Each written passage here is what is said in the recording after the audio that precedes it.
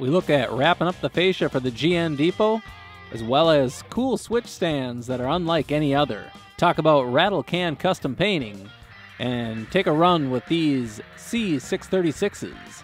And we cover all this on this episode of the GN in 1970. 70s.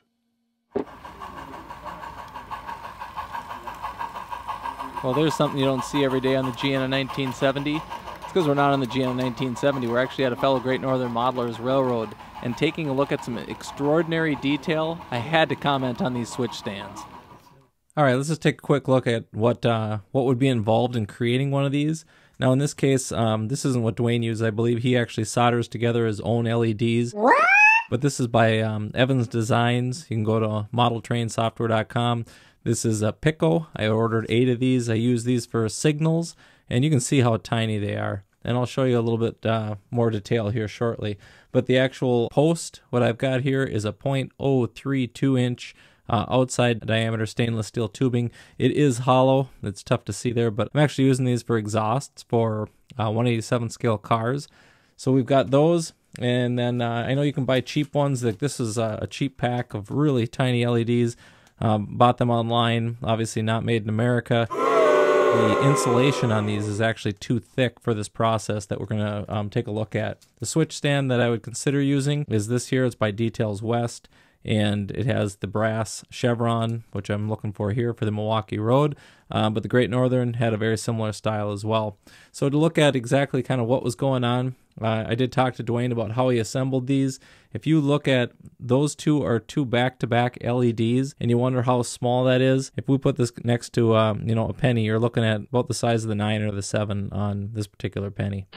So that's a tiny LED. I ran the wires down through the center. I'm not going to illuminate this at the moment, but you can see the really fine wires, and that's what's going to then go in through the center of the switch stand. So the switch stand would be like such, and you run this through. You put your chevron on here, and he actually created using a piece of filament. I'm just going to show you here. This is a piece of a locomotive, but he chucked it into a drill, a larger piece than this, of course. But he chucked it into a drill. He drilled out the center portion by simply just holding this here, and he drilled out the center portion, which then allowed him to be able to slide it right over the light.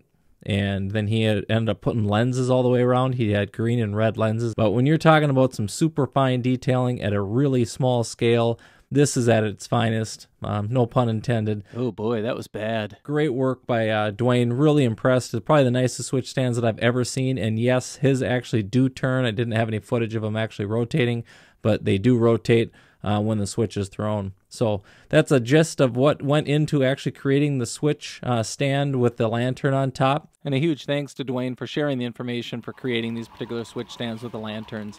His modeling is exceptional. He's an extremely nice and modest guy, but to be able to have this opportunity to take a look at this stuff firsthand and see it in person, it was an honor. I had to share with you how these things were made.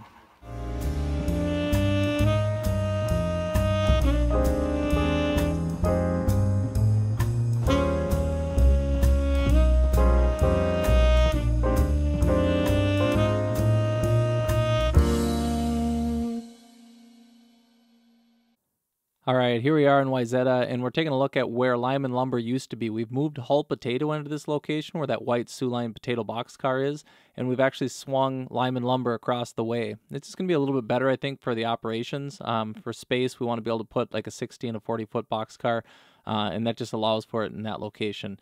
Now, when we swing around here, we actually need to put the fascia on the front of the railroad. The depot's in place. We're kind of mocking up where vehicles will go, but we need to address what is going to go on the front. So obviously, it doesn't get left bare like this.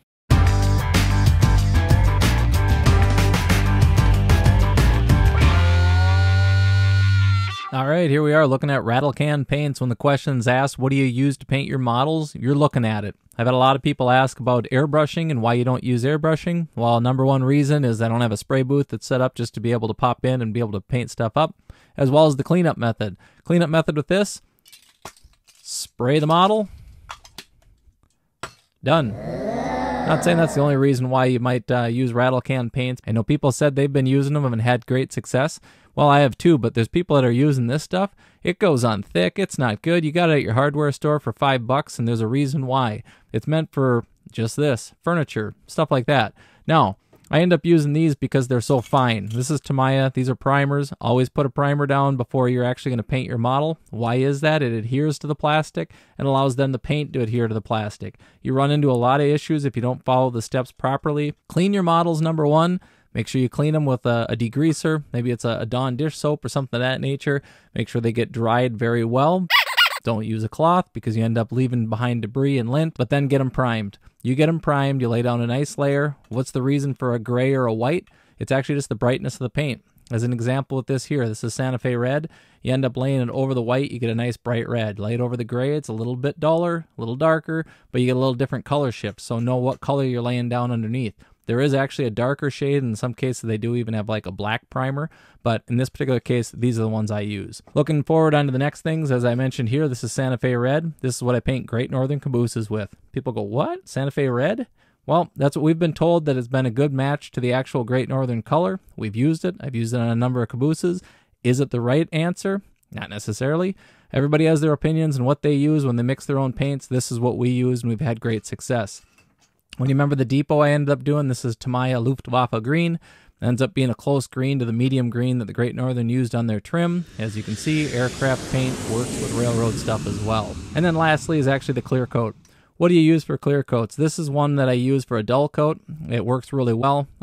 Thin layers. One thing to note is actually the spray. It actually comes out of the nozzle. This is a traditional nozzle. If you look at the ones that come with Tamiya, it's a lot finer coming out of here than here. So I go very fine. I always do thin coats as it is, but that's one thing to make sure you don't just coat it on.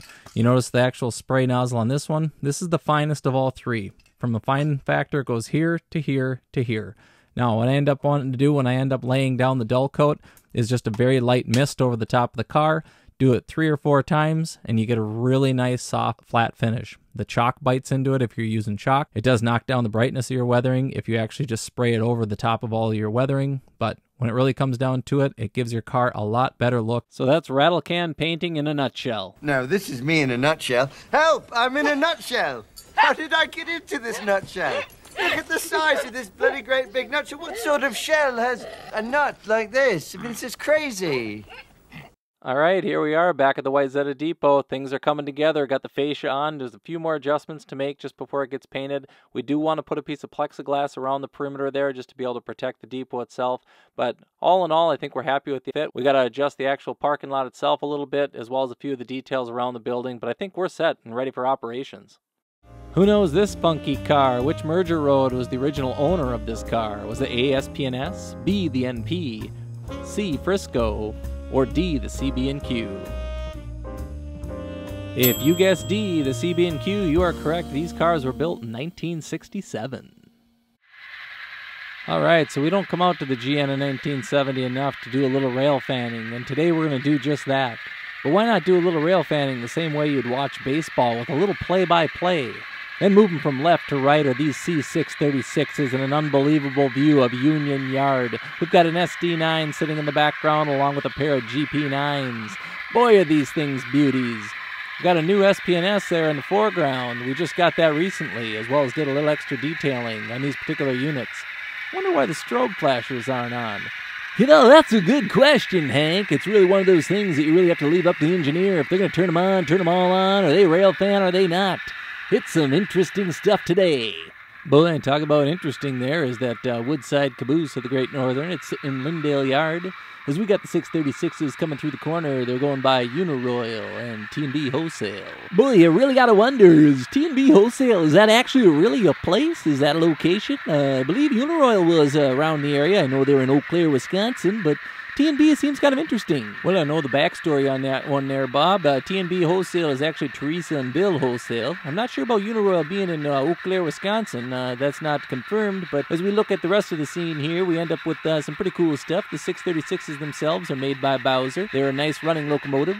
The BN units, I believe, actually had their trucks exchanged. Boy, what do you mean by trucks exchanged? I believe that they had an issue. They actually rode a little too high, and you could contact the dealer, and they would send you a new truck. Yeah, that's actually actually correct there, Hank. That's a good thing to point out. Boy, are you Hank or am I Hank? I can't quite figure this out. I thought you were Bob. Well, I don't think it really matters who's who as long as we can check out this thing coming through the curve. We'll tell you whose curves I'd like to check out. All right, this is actually a family show. Let's keep it down over there, can we, Hank? My name is Bob. But anyways, let's take a look at how this thing is coming around the corner as we're approaching Wyzetta. Boy, how far east did the 636s make it? Boy, that's a good question. You wouldn't believe they actually made it to Chicago, but ended up working their way back to the West Coast because those are the only people that knew how to work on them. Boy, that sounds plausible. Oh, it's plausible, all right, as is the end of this particular episode, because who wants to listen to two lame guys narrate a video like this? Not me. You gonna sign off? Yeah, we'll just leave it with, if your tank is empty, you're probably out of gas. 70s. We've really enjoyed creating these episodes of the GN in 1970 as well as Sue the Milwaukee Road. The only way we know if you guys like these is hit that like button. You can hit it, click it, smash it, whatever it is that you're into. You can hit the subscribe button if you want to see on future episodes. Just make sure you ring that bell. And if you want to see more of the Great Northern, you can take a tour of the GN in 1970, which covers the HO scale Wilmer subdivision. You can also check out other episodes that I've done of Sue the Milwaukee Road that covers the 1985 merger of the Soo Line and Milwaukee Road in HO scale. Thanks a lot for watching.